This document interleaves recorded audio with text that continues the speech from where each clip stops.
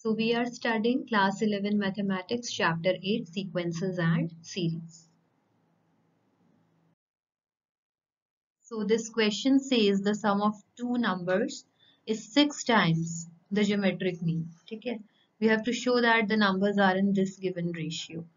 तो हम assume करेंगे let the numbers be a and b. ठीक है? तो हमें क्या given है? Sum like a plus b. This is equal to 6 times geometric mean क्या होता है? Root of ab. ठीक है? We will square both the sides. तो हमारे पास क्या आ जाएगा? A plus b whole square is equal to 6 6 36 ab. Correct?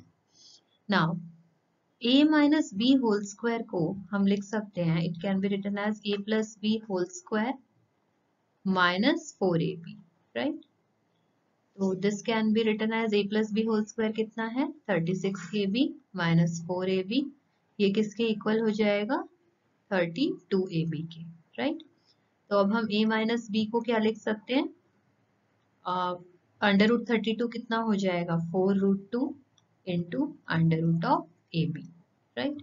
तो अब हमारे पास एक इक्वेशन ये है a प्लस बी और एक इक्वेशन ये है a माइनस बी. इन दोनों इक्वेशंस को ऐड करेंगे तो हमारे पास 2a आ जाएगा 6 plus 4√2 common root A B.